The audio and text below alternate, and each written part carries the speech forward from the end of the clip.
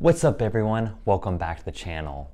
Last week we learned about how forehead sparing is an important factor to consider when evaluating a patient with facial paralysis. If you haven't seen that video, it will be linked in the description below. Today we're going to learn about why a central lesion to the brain will result in forehead sparing. Alright, let's get to it.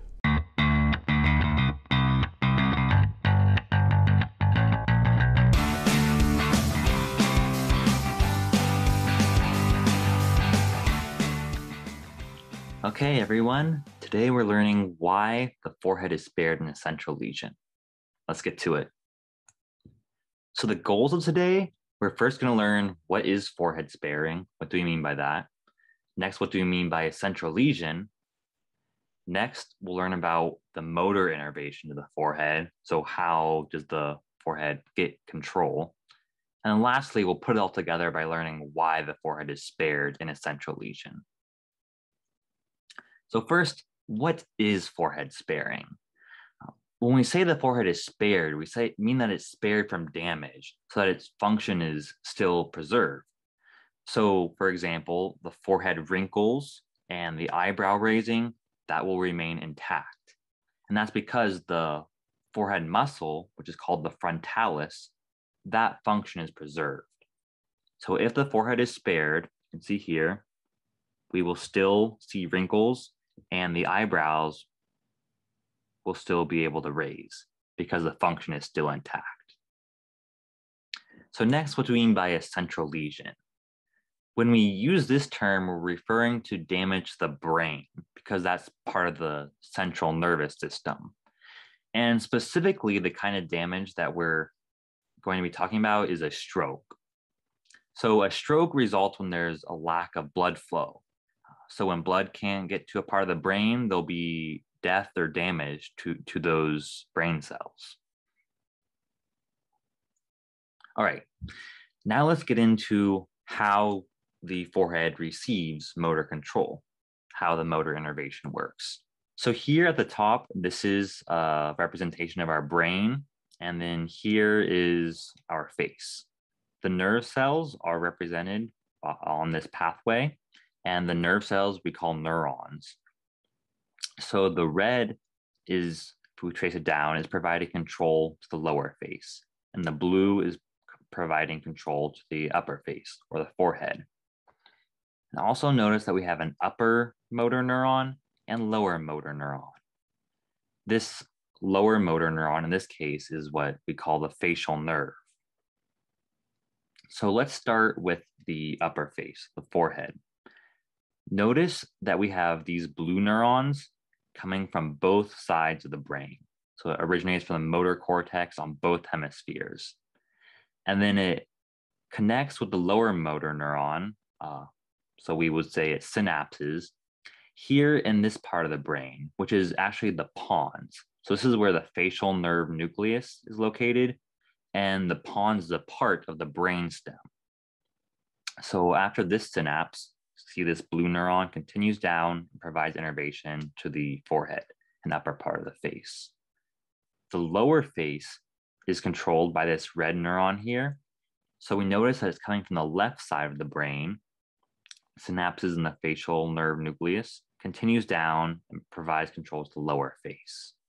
So the key takeaways here are that the upper face is receiving bilateral innervation. So both sides of the brain are providing control to the upper face. However, the lower face is only being controlled contralaterally. So this red neuron only comes from the opposite side of the brain to control the lower face. Okay, so what happens in a central lesion? So like we said, say we have a stroke and say it happens in the left side of the brain. So that means there's damage at this point in the pathway. And so now we can trace down and see what happens. If we look at the red neuron that controls the lower face, if there's damage here, go all the way down, we would expect that there would still be deficits here. And indeed, that's the case. On the left side of the brain, we have a stroke. We're going to result in paralysis on the lower right side of the face. If we look at the blue neuron here, it'll go to control the forehead. So initially we would think that we would also get paralysis on the right forehead. However, if there's a stroke here, this neuron will still be working. So we trace this down. That also provides control to the forehead. So we still have the forehead muscle preserved on the right side. So what does this look like in the patient? Well, like we said, the lower right side of the face is going to have paralysis. So that's what we see here. But the forehead on the right side, because it still gets innervation from the same ipsilateral side, is preserved. So we still have the raised eyebrows, and we still see the forehead wrinkling. So that's why the forehead is spared in a central lesion. Now, just for reference, we can contrast this central lesion with a peripheral lesion, which would be all the other cases I discussed in my facial paralysis video. So in that case, we would have damage at this level, the level of the facial nerve in the periphery.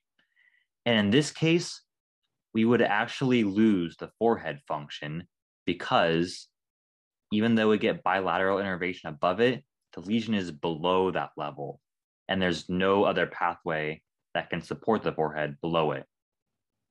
So peripheral lesion, we lose the forehead function. No forehead sparing. So now let's summarize what we learned. We learned that forehead sparing means that the forehead and eyebrow muscles still work. We learned that a central lesion is referring to damage to the brain, for example, in a stroke.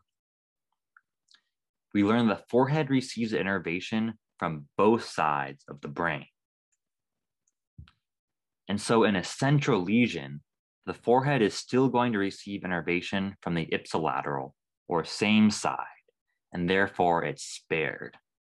If you want to learn more, feel free to check out these references. And that's all I have for you today. If you enjoyed this video, please like, comment, subscribe, and I will see you all in the next one. Take care.